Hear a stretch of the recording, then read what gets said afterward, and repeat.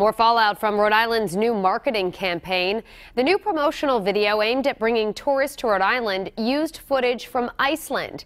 Now officials are admitting a mistake was made. Eyewitness News reporter Kelly Sullivan joins us with the latest developments. Tonight, I spoke with the designer who was one of the first to notice the clip in the Rhode Island promotional video was actually from Iceland. He says mistakes like this can happen, but he says the more concerning part is the amount that the state paid for the campaign and the slogan. Imagine a place that feels like home. This Rhode Island promotional video aims to show that, but just 10 seconds in, it takes us to a shot 2,500 miles away. It looked a little bit too modern for most Rhode Island architecture. Corden Luxmore was one of the first to notice that this 3-second clip was a little out of place.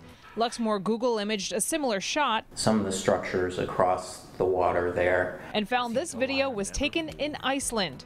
As a designer himself, Luxmore says oftentimes things like this can easily slip through the cracks. But it does raise some questions in context with the logo about how this project was managed, how it was overseen and approved. We reached out to IndieWhip, the Providence-based company that edited the video. The company tells us, quote, IndieWhip had been contracted to edit this presentation video, and we made the decision to insert the content in question during the editing process.